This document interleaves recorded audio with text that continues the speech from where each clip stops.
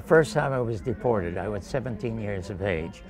I was living in a boarding house in Los Angeles, California, and you might remember it was around 1950. And it was the time of the McCarthy era and better read than dead.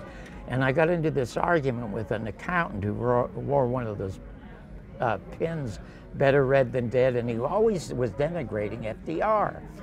And I knew nothing about politics, George, but I was defending him and saying that, you know, his father must appreciate that FDR got Social Security passed, and that Hoover was actually the one who caused the major depression. And I'm traveling around LA and I see golf courses named after FDR.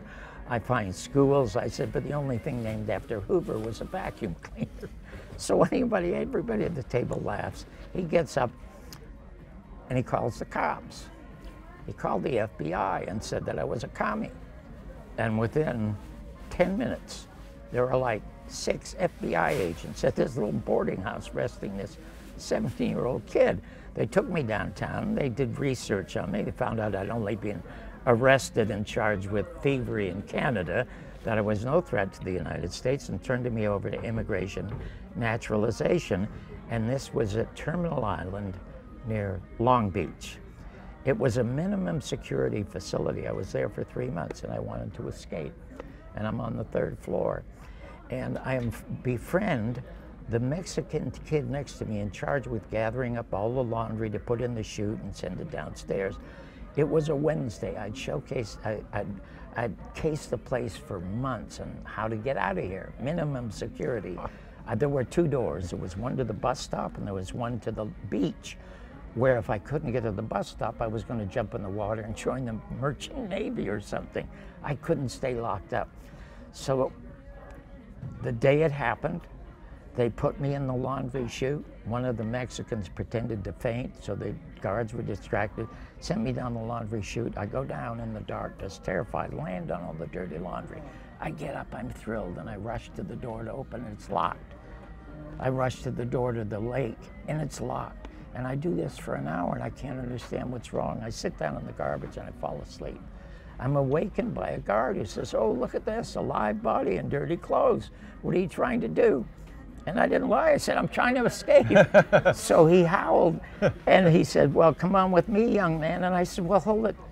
Why are all these doors locked? It's Wednesday." He says to me, "It's July 4th. It's an American holiday, kid."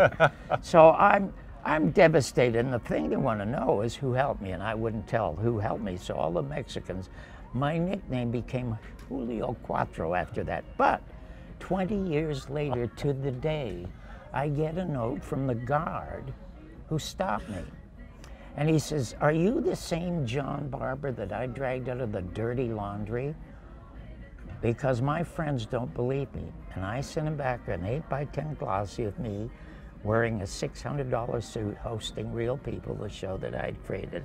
And I thanked him for finding me because I had been looking for him to thank him. Because I told him if he had not stopped me, I wouldn't be sitting on this stage next to Sarah Purcell wearing a brand new $600 suit. See, if you weren't a commie, you would know it was July 4th. Well, the truth is, when I was deported again a second time, but I became an expert on immigration law.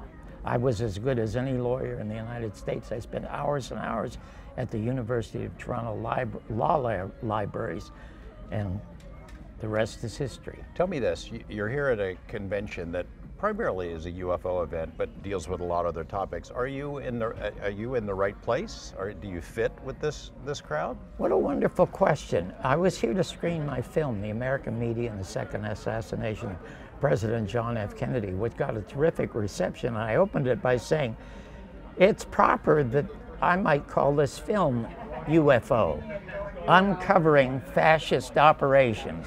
And of course, they cheered.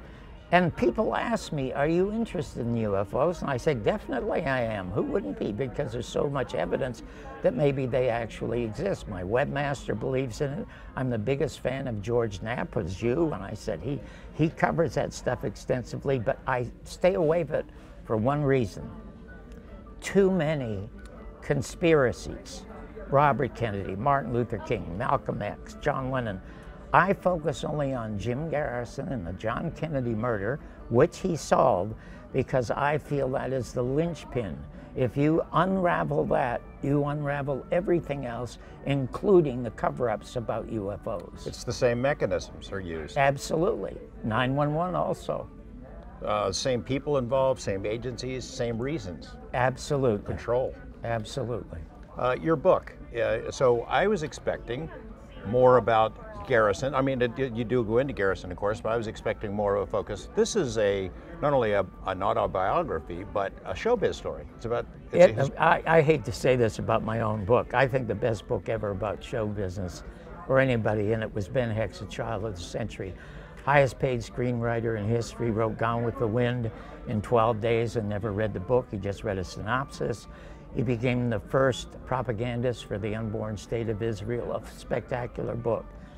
This, though, is by far the best book written about anybody in show business. It starts off like David Copperfield and ends up like Neil Simon. It's a one, and there are no chapters in it. It's assembled like a series of columns in a newspaper. You could open it anywhere and read a great story. Let's say you're interested in the Gong Show. I was the first person Gong as the host of the Gong Show. You go to that and you'll read a fantastic story. Or if you're interested in Frank Sinatra, and I became his private writer for 3.5 years. And the first time I saw him, George, I was 16. I was at the Cal Neva Lodge when I'd run away from Canada to come here to be a gambler. And guess who walks in the casino? Frank Sinatra, with his overcoat draped over him like a Superman cape. He is with Sam Giancana. I just read about this gangster from Chicago in the newspaper, and there are 3 Italian Praetorian guards walking behind them. A week earlier, I was in the Manor Theater on Kingston Road, paying a nickel to see Frank Sinatra in the Jerome Kern story, and he's on this white pedestal singing As Good as Anyone, Old Man River. There he was walking into my life, and 20 years later, I was his private writer. Frank Sinatra was a deity in the town that is now your home. That's right, and I love him. My wife said, I'm so glad we moved to Las Vegas, because like your mouth, it's open 24 hours a day. He was a tough guy to love, though, wasn't he? Yes, he was. And the story about how I met him, it was for the second revival of Laugh-In. And he came in, as he does with a bunch of people, and he was handed material by George Slaughter, the co-creator and owner of Laugh-In, and Mr. Sinatra would look at something, throw it on the ground, and curse, who wrote this crap, who wrote this crap? And then Digby Wolfe, who was the actual creator of Laugh-In, as this drunken Englishman who was a brilliant comedy writer, he said, here's some other stuff. Well, Mr. Sinatra started to read it. And he said, this is funny, who wrote this? When we did Laugh-In, there were no audiences. It was all canned laughter, but I was so afraid of Mr. Sinatra. I was sitting in the back of the studio, and he said, who wrote this? And Digby said, Johnny's up there. And Mr. Sinatra turned around and he looked up. I'm 46, and he says, hey, kid, come here. So I come downstairs. He said, you wrote this? And I said, yes, sir. He said, what? You're the critic on NBC. And I said, yes, I'm the heterosexual Rex Reed. Well, he howled because he hated Rex Reed. And then Digby said, tell him about your album. He said, what about your album, kid? I said, well, I did an album called It's Tough to Be White by Dick Gregory. And he said, oh my God, I got to get that and show Sammy. And I was afraid to show it to him because it never went anywhere. It got horrible reviews. Matter of fact, the LA Times said it was the worst taste album ever recorded. And I sent back a note and I said, you're supposed to listen to it. You're not supposed to eat it. So then he sent me a letter after he heard the album. It's on my office wall and he says, you're all mine from now on. So whenever he had to write an angry letter to the editor, one is in Kitty Kelly's book, His Way. It's a letter to People magazine. All of those things were written by me. And when Hubert Humphreys was dying of cancer, they're doing a tribute. They wanted Sinatra there. I wrote that. I wrote all his jokes and so. And at one time, I said, I will do it for nothing. Every time I wrote, if I wrote one line, he sent me 10 brand new $100 bills. And he said, if you don't spend it, you're not working for me anymore. The stories here and how we parted company after 3.5 years is That story's in here. Well, it's also. the development of television, what we know as modern television. I mean, you rubbed elbows and maybe other body parts with pretty much everyone in the industry. Well, you know, that's the wonderful thing about the book. If you're interested in show business, there are fabulous stories. If you're interested, as you pointed out, the evolution of our society and our media and our politics from that day to this day, it's invaluable. But most of all, you know how many people there are in this country, George, who come from dysfunctional families, or in Canada? Millions of us, millions of us. And for those people who have, you know, there have been a number of multiple teenage suicides in Las Vegas this past week and a half. Anybody who's having a tough going of it, but keep going, this book is an absolutely must read, because when I was 46 and out of work, I gave up ever trying to be in show business again.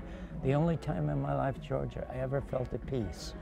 I was not under stress anymore. I was going to raise my son, a son I did not want. And the next day I get a call from Digby Wolf. He said, I've got a deal at Westinghouse, and I hear you're trying to do this reality show. Come on over here. I go over there, and while I'm waiting for him, I bump into George Slaughter. And George and I had worked, we were the 4 writers of the Laugh-In Revival. He said, what are you doing here? I said, I'm here to see Digby. He said, about that reality show. And I said, yeah. He said, you know, John, I have a deal with NBC. 4 specials, country versus city, country music versus city music, country jokes. He said, how would you like to do your reality show here? And he offered me a slip of paper, and on it, written on it was $5,000. And I said, what's that? He said, that's your fee as a performer. So I wrote back another note. What's my fee as a writer? $1,500. What's my royalty? This. Then what's my fee as a producer? And then he said, no, you can't produce, because I don't want to be sued by Danny Arnold and ABC, because I know that's where you had it first. The first special went on. You might remember NBC had all their eggs in the Olympics basket. And of course, Russia and the United States were dysfunctional, and they canceled that. So it aired, it was number 48 in the ratings, the one special. Got 8,000 pieces of mail, more than the most popular show in television. We did 4 specials, then we did 6, and then suddenly Silverman orders 22 half hours. A year later, we were the #1 show in America with a 50 share. No show in American history consistently got a higher rating than Real People. You were making, I think I read in this book, $22,000 an hour? $22,000 an hour, and another $10,000 for the reruns. So actually it was over $30,000 an hour. And the first time I interviewed Mr. Garrison about his story, and the reason I did it is I'm not into conspiracies at all. I mean, when President Kennedy was killed, I had been booked into the Hungry Eye in San Francisco, the best nightclub in America. It made Mort Saul, it made Bill Cosby, Barbara Streisand, Jonathan Winters, and all of a sudden John Kennedy is killed, and shamefully, I didn't think I lost the president. I think I lost my act, like Von Meter. And in the film, you'll see President Kennedy talking about the first family in Von Meter. It's just, but you know what, George? And I'm a non-believer, but it's almost as though my life had been predestined or pre-planned, because all these great things happen to be by accident, and all the disasters were the things that I planned really, really well. And I have to point out, as you will find in the book, things that happened in this book and happened in my life. I say, and I hate to use the word blessed because it makes it sound like I'm religious, or I hate to say it's divine intervention, but indeed it was. It's a fact. It's a fact I have to recognize, and so I put them in. Were you always going to write this? Did you take a journal? Do you keep notes, or this is just, it was an epiphany, I got to do this? No, you know, it happened. A fellow named James Griffith is a publisher in Los Angeles, and he had a small boutique company called Wordsmith Media, and he used to listen to me on the Jeff Rent Show. I would be on once a month, that time of the month on a Friday, and I would tell stories about my life.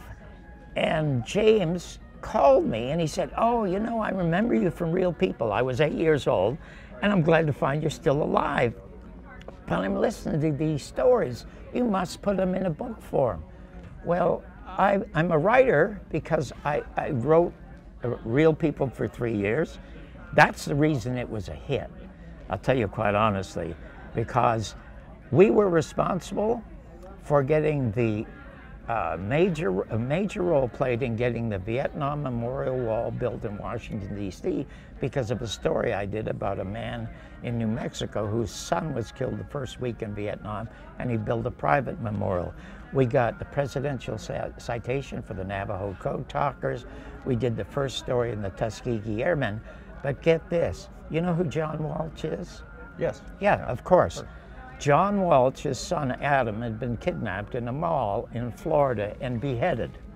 And he had gone on the Phil Donahue show and the Today Show all around trying to get what he called a Missing Children's Act passed, because when his son was kidnapped, they could not, the FBI and the local police would not coordinate. There was no coordination. He felt there should be. So I heard the story, and I went to George Slaughter and I said, George, I'm going to do this story, and I'll do this story for nothing. He said, no, you're not. He said, it's an old story. It's been all over the news. And I said, but I haven't told it. He said, what are you talking about? I said, you ever heard of the Jumping Frog of Calaveras County? He said, yeah, Mark Twain became a star writing that. I said, well, that was in the newspaper. How many times do you think a story about the contest was in the newspaper? 11 times, until he wrote it. When I write this story, just leave me alone. He said, okay, don't mention that the kid was beheaded. So I didn't. 3 months later, the Missing Children's Act was passed. John Wells sent us a note thanking us. When is your book signing in Las Vegas? It's Monday? It is Monday, April Fool's. Actually, it's supposed to be out April 24th, which is my next birthday, my 86th birthday. But I chose April 1st, April Fool's, because George, honest to God, with the exception of the day my son was born and the day I met my wife, almost every day in my life has been like April Fool's. So that's why the signing on April 1st.